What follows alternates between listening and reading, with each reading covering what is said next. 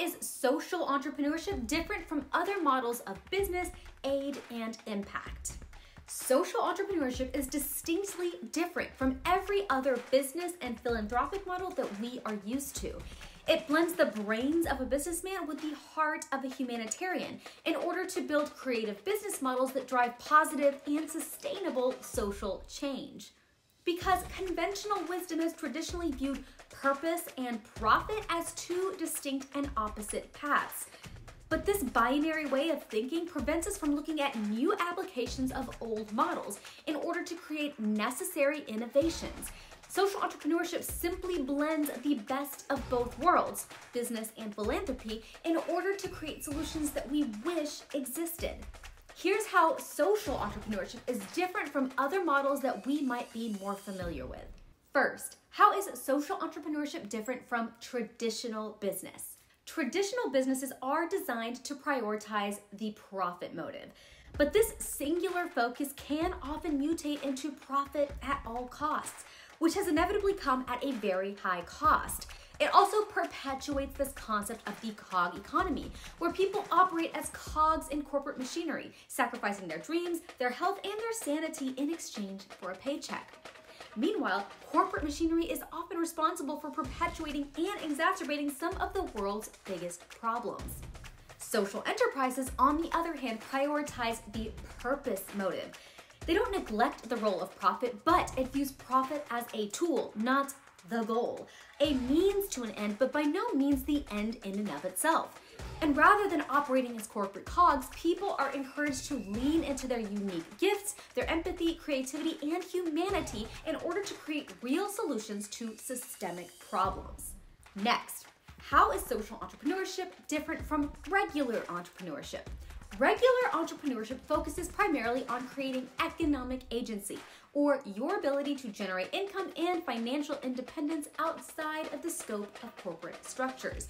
But it does not inherently require that the business model creates any social solutions or address any environmental issues.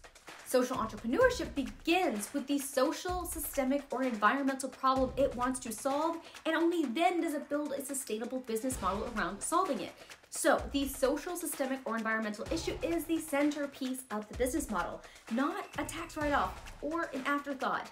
It is integral to the business, and the revenue-generating piece is simply a means to that end. Number 3, how is social entrepreneurship different from activism or advocacy? Activism brings attention to certain issues and demands change from the powers that be, but it does not always offer a practical method or strategy for that change to occur. So even if the powers that be agree that there is a problem, they don't necessarily know what to do to implement any change, and it won't necessarily take the time to figure that out. Social entrepreneurship not only brings attention to certain issues, but it simultaneously provides a practical alternative to address those problems. So not only do they create the change they want to see, but they serve as a model and a blueprint for what is possible. Next, how is social entrepreneurship different from corporate social responsibility? Social responsibility refers to the basic ethical obligations an organization has to society and environment. It considers the social or environmental impact of its actions on its stakeholders, not purely focused on profits to shareholders. And it may donate a portion of profits to the cause, but it does not necessarily make that cause the centerpiece of its business model. So really, it's about mitigating harm as opposed to changing status quo. On the other hand, social entrepreneurship prioritizes driving certain positive social or environmental impact rather than simply avoiding potential negative ones. The social or environmental cause is central to its business, and the goal is to generate the resources it needs in order to create the impact that it wants in terms of sustainable, social, systemic, and/or environmental solutions. How is social entrepreneurship different from social service? Social servants work tirelessly to make communities and the world more equal, safe, healthy, and better. And they take direct action to address the symptoms of a problem. But ultimately, their scope of work is focused more on the immediate needs as opposed to addressing the systemic roots. So they leave the existing broken systems in place while seeking to reduce the symptoms of that negative impact. Social entrepreneurs, on the other hand, seek to address the underlying systems that create those problematic symptoms. They also take direct action, but in this case, it is to shift existing equilibriums that alleviate the symptoms from the inside out, mostly by creating new models that challenge old assumptions and make existing models obsolete. How is social entrepreneurship different from public policy? Public policy is slow on its best days. And in times of political polarization, almost every good policy is going nowhere.